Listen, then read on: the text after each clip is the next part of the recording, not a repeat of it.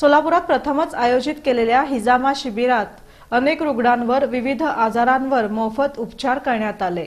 सोलापुरात रुग्णसेवेसाठी मुंबईच्या डॉक्टर्सनी मंद्रुप परिसरातील येळेगाव इथं हिजामा कॅम्पचं आयोजन केलं होतं।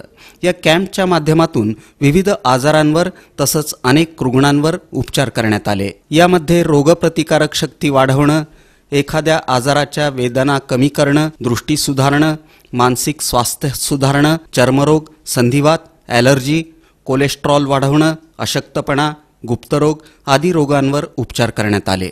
हे उपचार तज्ञ आणि अनुभवी डॉक्टरांनी केले। या उपचार पद्धतीविषयी डॉक्टर नासिर खान यांनी अधिक माहिती दिली। हम लोग हिजामा के जरिए ट्रीटमेंट करते हैं।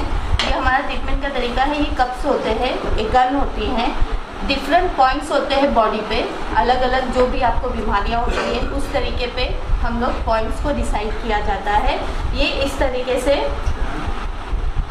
सक्शन करते हैं, मतलब प्रेशर क्रिएट करते हैं। इसको कुछ देर लगाने के बाद इसको रिमूव किया जाता है। सुपरफिशियल ब्लेड से हम लोग कट करते हैं, फिर से इसको लगाते हैं, जिससे हमारे बॉडी का जितना भी है टॉक्सिन्स यानी गंदा खून वो बॉडी से निकल जाता है।